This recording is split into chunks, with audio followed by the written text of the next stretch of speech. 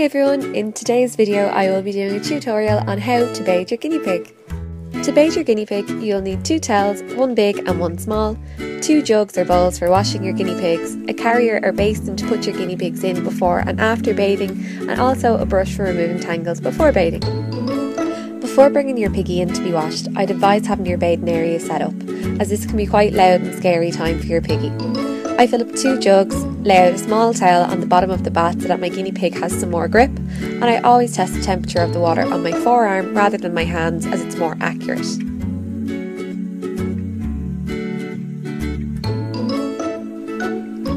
Once I'm finished setting up, it's time to bring your piggy into the room. Remember, this can be a scary time for them, especially if they're not used to this. It's down to the individual piggy how they will handle the situation, but it's always good to be mindful of how stressed that they are. When ready, gently place your piggy into the bath on the small towel and begin to gently pour water onto your piggy to wet their coat. Remember to never put water on a piggy's head or their ears, as they will normally wash this area themselves. Once your piggy is wet from the neck and shoulder area back, it's time to shampoo. I used a small animal shampoo from Johnson's that can be found in most pet shops. Alternatively, Gorgeous Guineas is another well-known brand of products especially made for guinea pigs. When shampooing, I tend to focus mainly on their hindquarters and their bottom, as this area tends to get more dirty from sitting in wee and also due to their grease gland.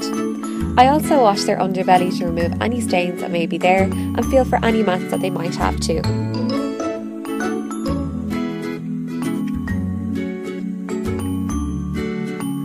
So once you're happy that your piggy is nice and clean, you can begin to rinse your piggy using a small jug or bowl in my case. Rinse your piggy thoroughly to ensure that there is no shampoo left on their coat that may become an irritant on sensitive skin if not washed out correctly. Once your piggy is well rinsed, you can put them into their carriers or basin with a large towel to dry off in. I always gently hand dry my piggies to take any heavy wet off from their coats. After this, I normally give them some floor time in a warm room, free from drafts, to dry them off to prevent them from getting a chill from sitting around. I hope you enjoyed this video and found it helpful, so if you did, give it a thumbs up. And if you have any questions, please feel free to share them below in the comments section. And if you already haven't, don't forget to subscribe to the channel. Thanks again for watching, and I'll see you all next time. Bye from Goodness Guineas. Bye!